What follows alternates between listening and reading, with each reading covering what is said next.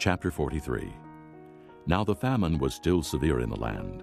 So when they had eaten all the grain they had brought from Egypt, their father said to them, "Go back and buy us a little more food." But Judah said to him, "The man warned us solemnly, 'You will not see my face again unless your brother is with you. If you will send our brother along with us, we will go down and buy food for you. But if you will not send him, we will not go down, because the man said to us, You will not see my face again unless your brother is with you.'" Israel asked, "Why did you bring this trouble on me by telling the man you had another brother?" They replied, "The man questioned us closely about ourselves and our family. 'Is your father still living?' he asked us. 'Do you have another brother?' We simply answered his questions. How were we to know he would say, 'Bring your brother down here'?" Then Judah said to Israel his father, "Send the boy along with me, and we will go at once, so that we and you and our children may live and not die. I myself will guarantee his safety. You can hold me personally responsible for him. If I do not bring him back to you and set him here before you, I will bear the blame before you all my life. As it is, if we had not delayed, we could have gone and returned twice."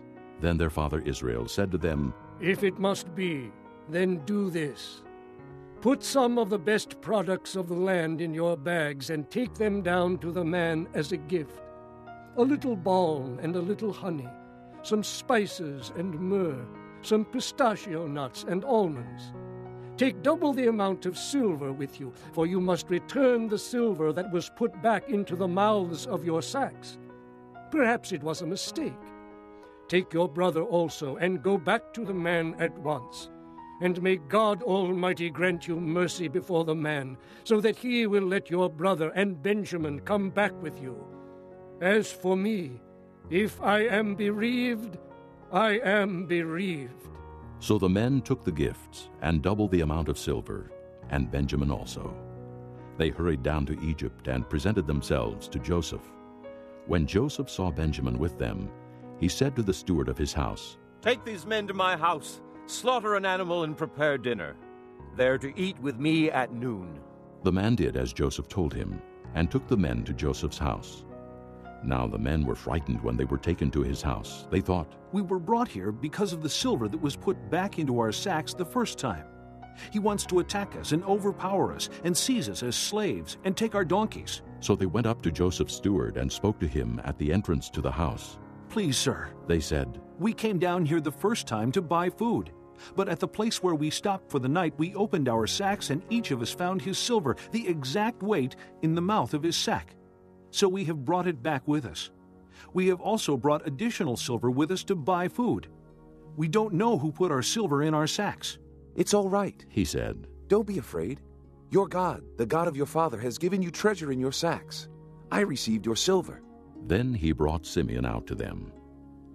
The steward took the men into Joseph's house, gave them water to wash their feet, and provided fodder for their donkeys. They prepared their gifts for Joseph's arrival at noon, because they had heard that they were to eat there.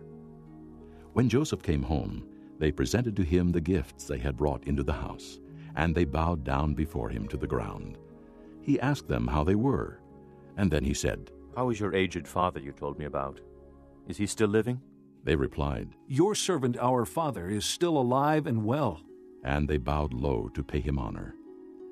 As he looked about and saw his brother Benjamin, his own mother's son, he asked, "Is this your youngest brother, the one you told me about?" And he said, "God be gracious to you, my son." Deeply moved at the sight of his brother, Joseph hurried out and looked for a place to weep. He went into his private room and wept there. After he had washed his face, he came out and, controlling himself, said, "Serve the food." They served him by himself, the brothers by themselves, and the Egyptians who ate with him by themselves, because Egyptians could not eat with Hebrews, for that is detestable to Egyptians. The men had been seated before him in the order of their ages, from the firstborn to the youngest, and they looked at each other in astonishment.